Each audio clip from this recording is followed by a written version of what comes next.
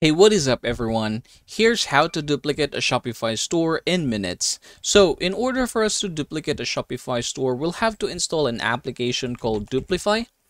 Alright, this one here. Okay, go ahead and click the install button. Click install once again. Alright, now we have successfully installed it and we're going to go ahead and go to our other store. Now in our other store, this is going to be your duplicate store. This is actually very important, everybody. Now you're going to go ahead and do the same thing. You're going to go ahead and look for Duplify and install it in this particular shop as well. So basically you will be installing it in two of your shops, one for the main and the other one for your duplicate store. Okay, so now that I have successfully added it to my duplicate store, as you can see, what you're going to do is basically scroll down, and then this is where we are going to do it. Connect stores, as you can see.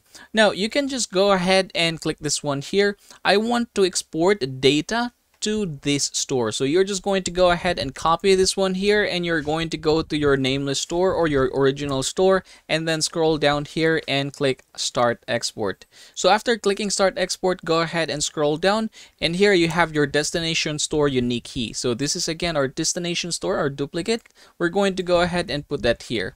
Alright, there you go. As you can see, it has managed to catch the store name.